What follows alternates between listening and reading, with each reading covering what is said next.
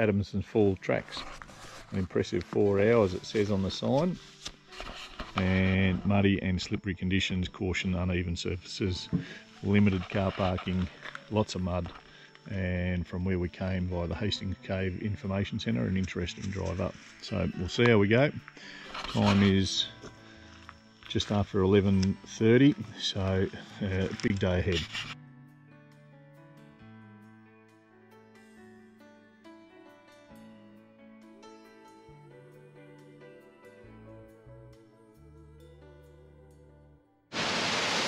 Well, we have made it to the bottom of the falls,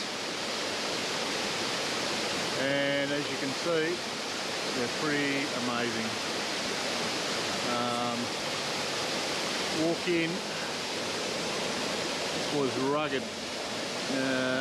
1 hour, just short of 15 minutes of 2 hours to get in here.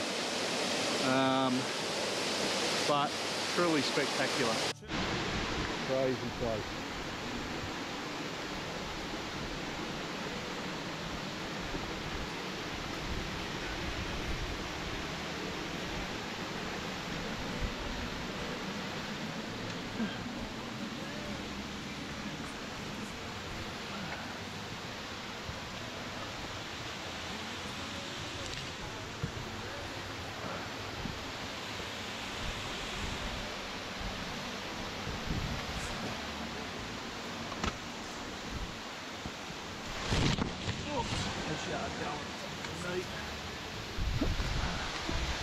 Wow, there you go.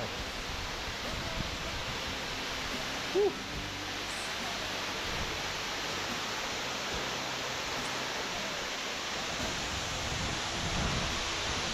Pretty crazy. Adamsons Falls. Hard work, people, but one of Tassie's finest,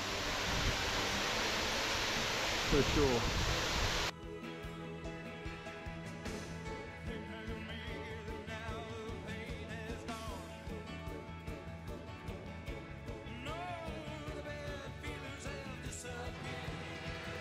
So 3.5 hours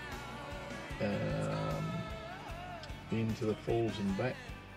As the track described, very wet, very muddy, very steep in places, a lot of tree roots, a lot of scrambling.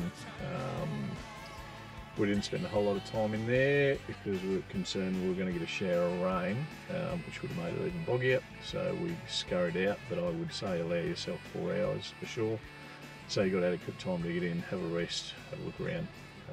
Pretty spectacular falls. So yeah, thanks for watching.